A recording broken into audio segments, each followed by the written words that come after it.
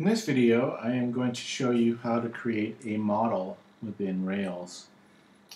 This particular video is based off of Chapter 6 of our text for this semester, the Agile Web Development with Rails 5 text by Sam Ruby.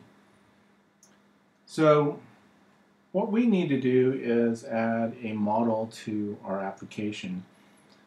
In previous videos, I've shown you how to create a controller, how to create the application in the first place, how to create a controller, even create the database and start it up and whatnot. But what we need to do is to create a model that also an important part of the model view controller trio, or that architectural style. So in this case, we are going to create something called a product. So you can imagine an application that is essentially a store for purchase of products.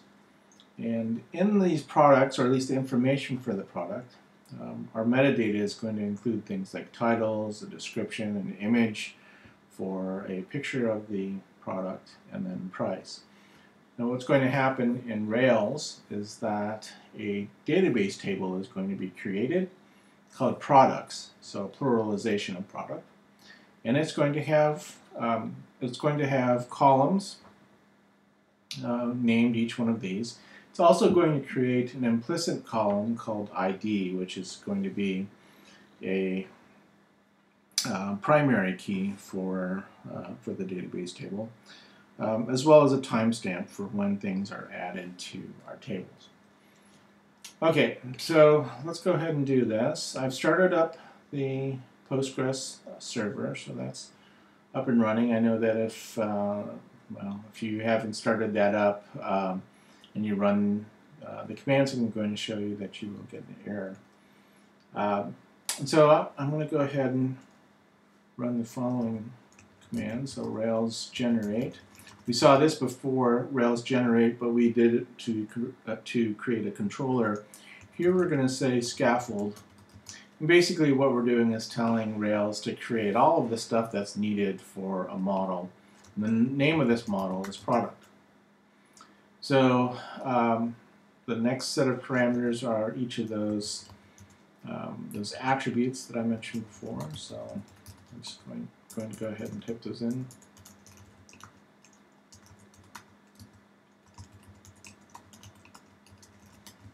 Price is a decimal. Okay, so when I run this, Rails will do a number of things, generate a number of files that we need for the model. You'll see some things here for migration. We'll take a look at that here in a moment. It's creating a number of files for the views that we're going to use. These views are basically a default view for the product object. You see that it's created a controller for the object, so we'll see that. We'll take a look at that file, as well as views for showing all the products, and so that's we see that here in these files, and then a little bit of some CSS basically to display the objects. So now that that's been created, the next thing that we need to do is actually run and apply the migration that was created for this product object. And before I do that, I want to show you that migration. And so in the DB directory, you'll see a migrate directory, and here is a file with the migration that was created. And basically what this is doing is saying, hey, create a table called products with these columns, as well as an implicit one that we didn't specify. These are the ones we specified. There's one that we didn't specify, but also there's another one that's been created, that's the ID, which we don't see here in the migration because it's just automatically generated. Okay, so what we need to do is run a migration on this file. And so I'm going to type in Rails db migrate. This is going to run our migration. This essentially creates the table within our database. So go ahead and run that. And so you see here that it tells us that it's migrating, created a table called products, and then everything's been migrated. Okay, so that's all done. So really, what we get from doing this is a bunch of automatically generated code, and some of these are actually really important for actually viewing the objects, viewing the instances that are created in the application. So let's really quickly take a look at this. So I'm going to run the server, and let's see what we get in the application. So open this.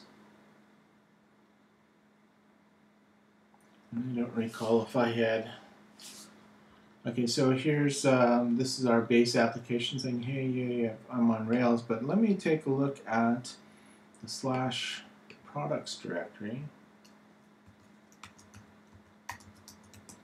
and see what's displayed there. So this is a view that was created automatically by Rails. And you'll see here that there is a link that allows me to create a product.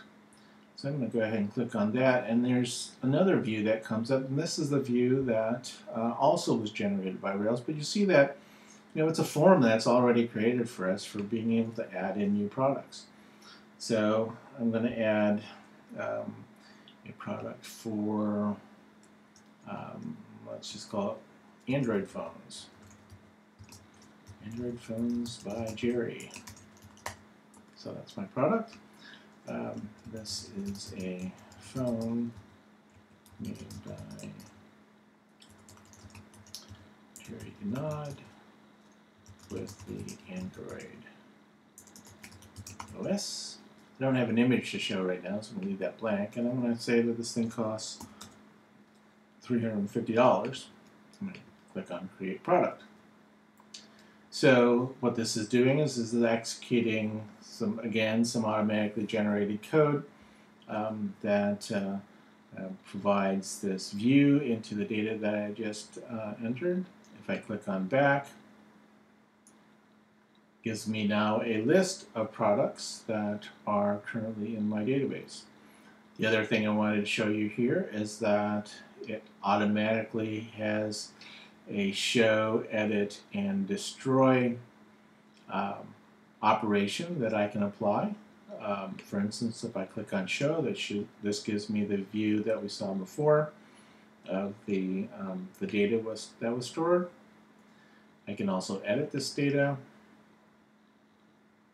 and this is the interface that was automatically generated for that. And then I can also delete the object. It asks me whether or not I want to delete it. Let's go ahead. Let's delete it and see what we get. Should get a blank page. Okay, so that was already automatically generated. And in the next video, we will see each one of these views, the controllers, as we browse through the results of running that